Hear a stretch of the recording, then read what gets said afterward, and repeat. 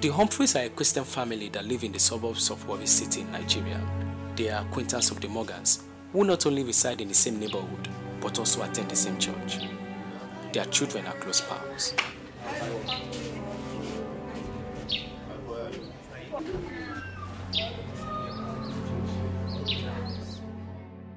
Simeon is loved by his parents for his brightness and excellent academic performance, traits that have gotten him in trouble more than once.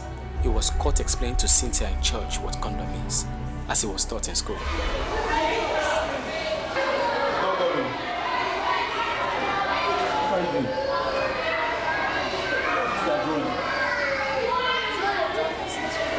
They taught you this in school, and you are drawing it, and you are here listening to this. Eh? You are drawing this in church. Come. This led both of them, as well as their parents, to the pastor's office for resolution. Both parents were disappointed at their kids' behavior, but the Humphreys more so, claiming that Simeon's reprehensible behavior is a clear indication of poor parental home training. Children are funny at times. No matter how you train them, they tend to catch you up by surprise. Me? This kind of surprise counts me out. Mama, see, as Pastor rightly said, I don't approve of their actions, but children will always be kids. Is that the way you train your children? You! The next time I see or hear this rubbish again, you will know the kind of mother I am. You will see the other side of me. Pastor, thank you for everything. Madam, excuse me. Come first. Brother Morgan, you have to be praying. 15 years had gone by with lots of changes in everyone's lives. The Humphreys relocated to another state, thus breaking every semblance of ties with the Morgans. Not for both kids though, who are now young adults. Their friendship remains strong, even with a romantic undertone. Simeon is a corps member serving in the same establishment where Cynthia works as a financial administrator. Their same work environment gave them ample opportunity to foster their relationship the more, though without the knowledge of both parents. Cynthia brought home her sweetheart, Simeon, for parental approval. She was disappointed instead. Her parents were initially warm-hearted towards their future son-in-law, but vehemently disapproved of his person on learning about his true identity. He is one of the Morgans. The cathedral by the main market? Yes, sir. That same one, sir. Hold on. Your daddy used to drive Benz 230 green color. Yes, sir. That is it.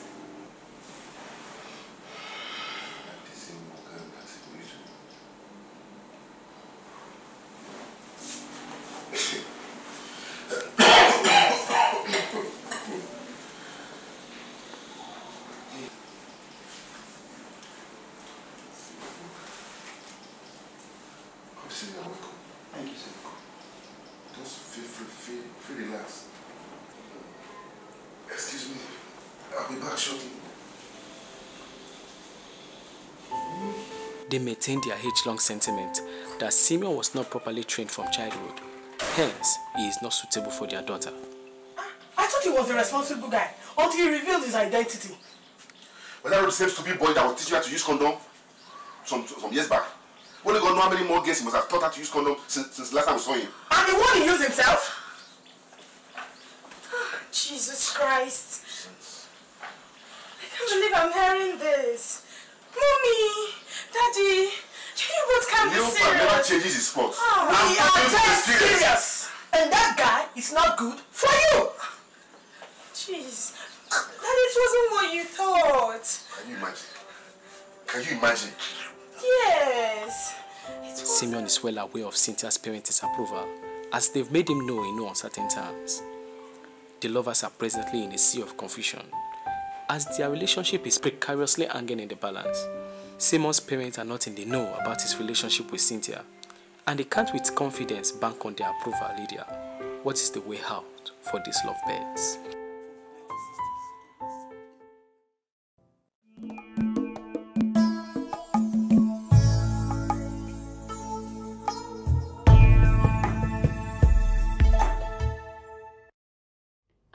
ever broken dishes in your house and then your parents remind you of something totally unrelated that you did 10 years ago and you are wondering, how did that get so fast? Like, what just happened? Welcome to African parents and their world. But then again, when does this, very retentive memory, when does it become harmful and when does it become just totally wrong? Welcome today to Decisions. We're going to be talking about friendly ties and how to undo the good memories of our African parents, and a lot more. My name is Rachel Bioge and I'm your host. Joining me today for our deliberation is Reverend Dr. Iyo Ubiororo. He's a national presbyter of Church of God Mission International Ubeji branch. He's also a chief lecturer and director of research and publications at the College of Education. Welcome, sir. Thank you. It's good to have you around. Thank you. And alongside with him is Pastor Chijoke Okwobo. She is the editor of Pure Passions, which is a teenage, magazine publication, and she's also the anchor of many teenage outreaches, and also a children coach. Welcome, ma. Thank you for having me. Did I say she has 2 beautiful daughters? It's good to have you around. Going straight to discussion of today. In this internet age, we have a lot of smart children, 5-year-olds, 10-year-olds, really, really smart. Like before we came on, before we started shooting, I was thinking of how I experienced like a 7-year-old or thereabout telling an adult that, "Uncle, why are you smelling?" She didn't mean to insult him. She was just saying the obvious, So how do we help children? First of all, how do we differentiate smart and ignorant children from smart and mischievous children? I'm starting with Pastor CJ. Like, how do you know these children? How do you help to say, okay, this one is just smart and ignorant? Well, to be able to distinguish or differentiate between the two, by their fruits, you shall know them. Okay. So, based on your interaction with these children, certain times they do the things in your presence. So you take note of that and you correct them there. That no, yes, what you said is right, but the way you went about it is not okay. You do not talk to your elders in that manner. Okay. So we are able to know the difference. From interaction, they talk a lot. They express themselves a lot. So while doing the expressions on a daily basis, you're able to, hold them on this part, say, okay, no, you don't do that. And then, hey, you can do this, but to this extent, okay, to this point. Okay. Reverend, you have grown-up children who are, giving birth to their own children and all of that. How do you help, train? The scripture says on how we should train a child the way he should grow. How do we help, mold the child to use his smartness for more better things, to push him in the smart and good way? I think the first that the parents should know, either the father or the mother, that children by nature are seriously ignorant. That's why when the baby poo-poos, you can put finger there and put it in the mouth. As far as it's concerned, everything is experimental, so to speak. So the father or the mother should take note of that. Not when the child does the wrong thing, oh, there are demons. There are no demons there. And the child grows up.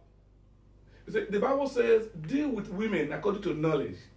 I think parents should have knowledge of features of children who are growing up. Okay. From 0 age to early childhood, the father should know, the mother should know as well. Okay. So that when you know that the child is manifested, say, well, I know what you are going to, but you see, if you do this one will happen. So do it this way. Okay. We have a song those days, you play with fire, fire will burn you. But when you don't know what the fire is, they're not able to help the child. Okay. The child is seriously experimental. There was a little girl who saw the mother pregnant. I said, Mommy, what happened? What is it? The mother said, I ate food. It's food. Say, hey, so when you eat plenty of food, yeah. But when the child went to school and said, Mommy, I now understand why that was because she had understood. But we should be able to know their growing tendencies. They talk, they ask questions, and we should come to their level.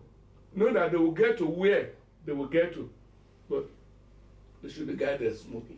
Okay, so not all smart children are demonic or of course not troublesome. Of course not. I think that's something that a lot of our parents needs to know.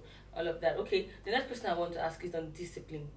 We will think that as the world is growing, a lot of people are also growing, reading books on parenting, but it's actually not true. I see young parents, like 30-year-old parents, who are doing the same thing that my mom did that my mom would not even do again.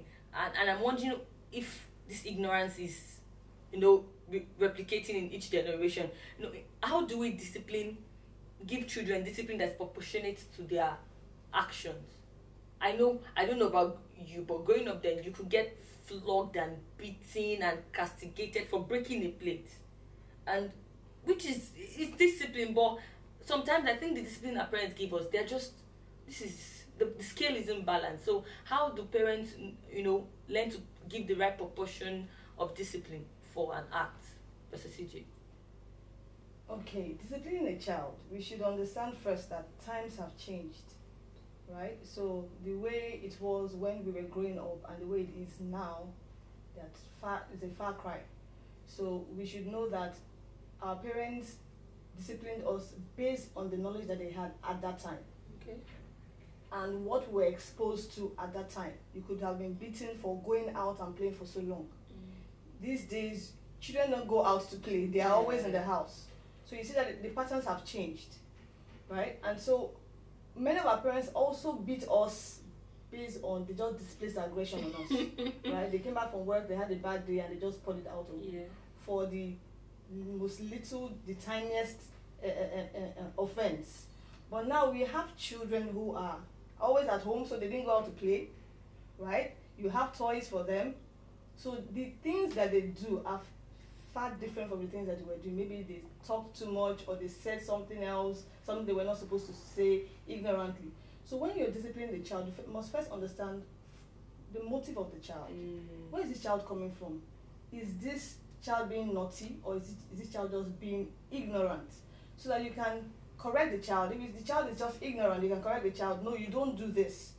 There are some things that the child may do ignorantly that you may still need to punish the child, but not like you're going to, pour it down on the child. But the things that the child does with the motive of, yes, I was being naughty, you know also how to correct that child. But in the correction of these children, you don't correct them to bring down their self-esteem, right? Because once you kill that, the child will always want to do things behind you.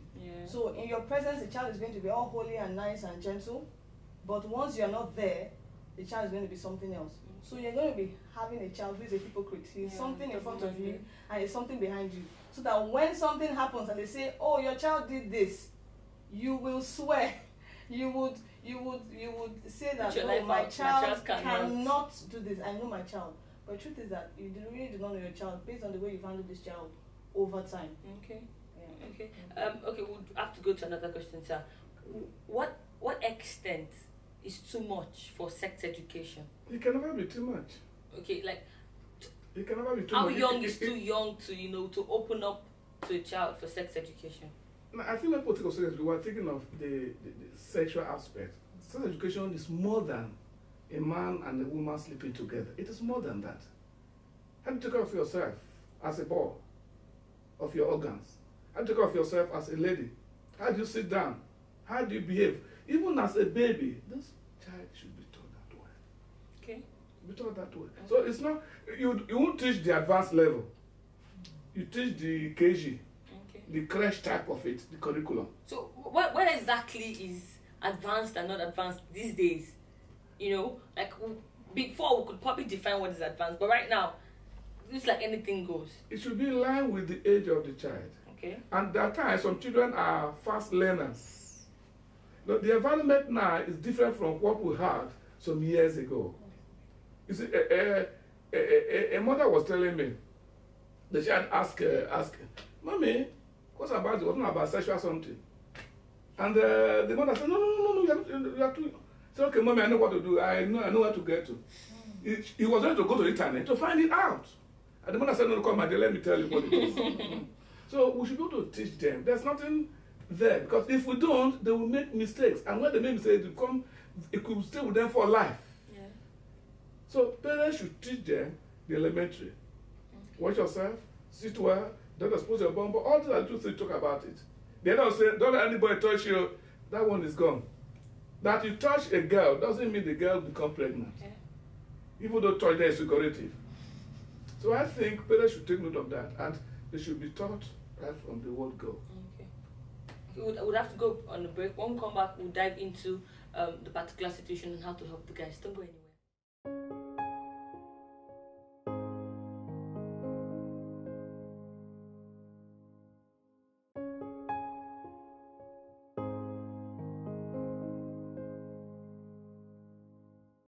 Welcome back. You're still watching Decisions. Before we went on the break, we were just talking about sex education and children. When is too much? What is too much for our old? How much exposure should we give to children of different ages? And Pastor CJ had something to say.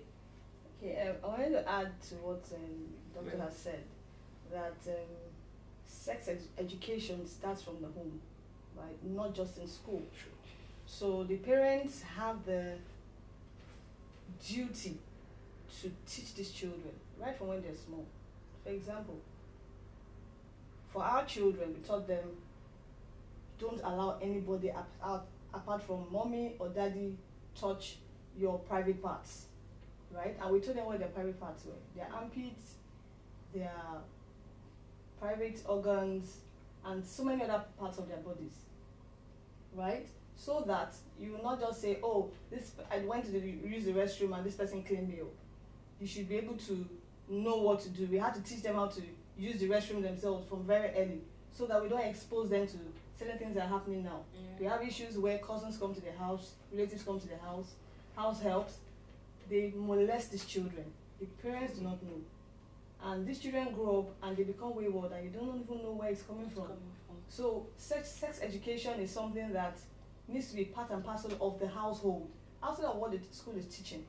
The home has to be the hub of where these things are being taught, so that they can know for themselves and know that their parents are backing them up when such things happen. Because when you don't teach your children and they only hear it from school, when it happens, they may be too scared to tell you that this is what happened, because they really do not understand. The teacher will just go to an extent, okay, right? And then to what extent information should we bring to these children? Like I said, from 10 years and below, I feel you shouldn't have anything necessarily pictorial, right? But to the extent of the picture should be maybe just show, don't allow anybody to touch your armpit, don't allow anybody, there can be a song or a rhyme to it, but you don't go all the way to the intercourse part.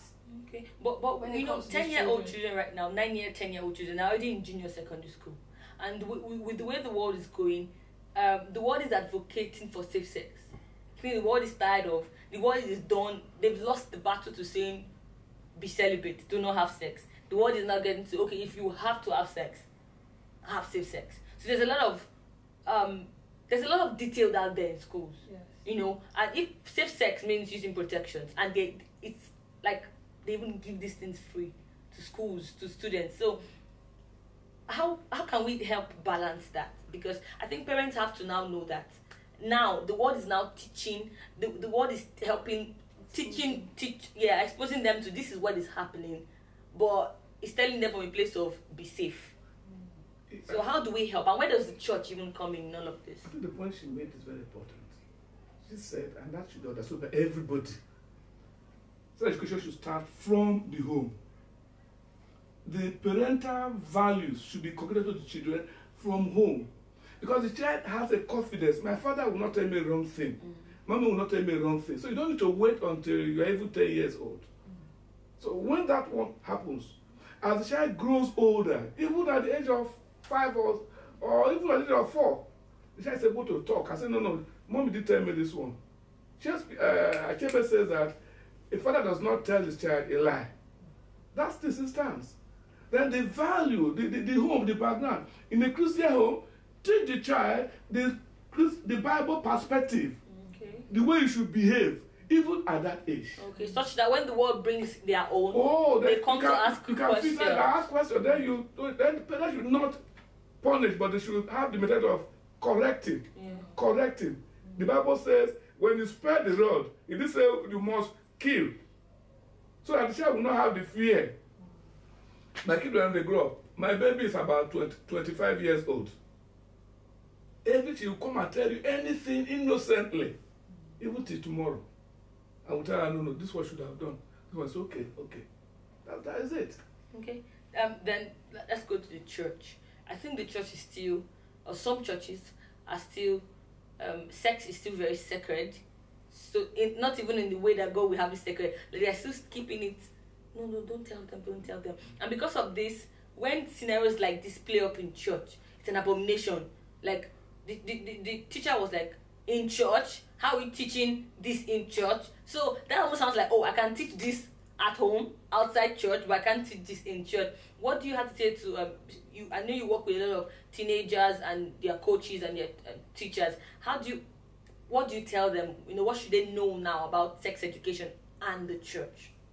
Okay, for the teenagers, you like when we initially said that sex education starts from the home. Now, where there's a void, right, and then these children are brought to us, right? From where do we start helping these children? First of all, we have to teach them what the scripture says about staying pure, right? And that sex or sexual intercourse or sex, that everything has to do with sex, remains holy in a marriage union until they are married. It is not meant for exploration before that time. So if they had such experiences before now, make them understand that they have been going the wrong path, right? And teach them that this is what they are supposed to do, right? Many of these children have been molested, they've been sexually abused from very young, which exposed them to a lot of things. Some of them stumbled on pornography, some of them stumbled on or saw sins where their siblings were doing it, right, at home. And then they kept an image in their head, and that has, burdened them and tormented them for years, and they just found themselves doing things that they weren't supposed to do. So we make them understand that these are things that God frowns at, and teach them what they should do. They ought to keep themselves pure, they ought to keep themselves safe, and if someone is trying to violate them in any way, they need to open up. Many of them tell us things that their parents don't even know about. Okay. Out of fear that if I tell my parents, they will say I'm wayward, I'm foolish, I'm stupid, I'm worthless, right? But we bring them in, and embrace them in, and make them have that confidence to always talk to us and tell us things. And where we see that, we need to bring these things up to the parents, right? Because children always believe that their parents know everything. Because right from when you were small, you eat biscuits and you hide, and your parents are able to know that you ate biscuits. So they expect that, when I was molested, Mommy, you should have known that something happened to me. Yes. You should have known that something happened to me, but nobody ever even noticed. And so they kept that a secret to themselves and grew up with that for years. So we get to bring these things in and where necessary, bring their parents in. So sex education should not be a no-no in churches? No, it shouldn't. Okay. Reverend, do you want to say something about that? No, that's not that. Okay. That's not that. It should be taught with wisdom. Yeah. Not experimenters who have a biology class or practical. Okay, so let's get down to what we need to discuss. First of all, I think I have a slight issue with the teacher, the children teacher. When should you not tell your pastor? When should you handle something just amongst you and the child? Because the children trust their children teacher, sometimes even more than they trust their parents. So if at everything they do, you have to call their parents, call pastor, call everybody, we're going to groom a set of children I don't trust anymore to talk to. So how should teenage or children teachers use their discussion in handling issues, Reverend? The teacher was obviously ignorant. He has forgotten about, I wouldn't know whether it was taught psychology. I wouldn't know whether it was taught individual differences. Otherwise, he should have known that those children, they were simply playing on what they know best, which of course may be wrong. It was left for him to say, no, my dear, okay, this thing shouldn't have been, okay, you are taught this, this is used, but it's not used by people, it's used when you are married, when you're of age. Because God frowns at, so that's what he should have done. But I wouldn't know whether the teacher is or was a Christian. He was kind of this Premogopak teacher with a cane. Why dare you start talking about this one? What's the secret about this thing that someone talked about? So he should have been able to settle the case right there, educate them, correct them, and the children would have got confidence as their teacher. Because most learners or people, students, they think that whatever their teacher says goes. Yes. Okay. Just still on what he's saying. He talked about individual differences and a lot of psychological stuff. We have children teachers in church that are just student teachers. there's no other department for them to go to. So should there be a special qualifications for our children and teenage teachers? Should there be something that pastors should look out for before handling? Because you're a mother, oh, this one has 5 children, let her just be a children teacher. That's how it happens most times. Okay, for children, children's church or children's ministry, it's a ministry, right? It's a ministry. We many times look down on it, like, oh, the children, so that we can pay attention to the adults, to the service, the main service, and what pastor is saying. So just put the children off somewhere where we can have our peace, at least for the next 3 to 4 hours. You know, but children's ministry is a ministry. There's a calling there. It's not just for everyone, right? I would advise that pastors interview, you know, prospects, people who want to be part of the children's ministry, not just anybody, right? Not just, you don't just put anybody there. Know the person's passion, you know. Have a talk with the person, have an interview with the person, and know where this person is coming from, right? There's a children's ministry coordinator also, right? Which he should have also brought into the picture, right? So before you went over to the pastor, yeah. Before you take it out to your pastor, so the person just jumped protocol and just went straight to the pastor. So I think for children's instructors or children's church teachers, you know, they should be trained. They have training. They have monthly trainings where, okay, when issues like this come up, what do we answer? You know, there are questions like that. If a child asks you, who created God? You know, how do we answer this question? So such things should come up during their meetings, you know, their trainings, you know, as in trainings prior to their Sunday meetings. Yeah. And tell them, okay, when such things come up, how do we then they train up? Okay. You know, I think that's important. In addition to what you have just said, the teachers should have, if possible, to have enough teaching of psychology, child growth and development.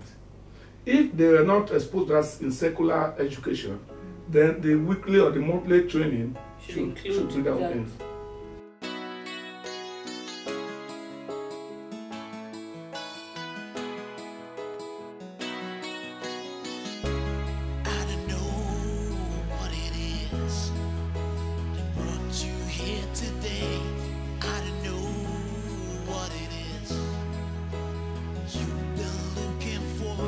Lift your head up to the sky.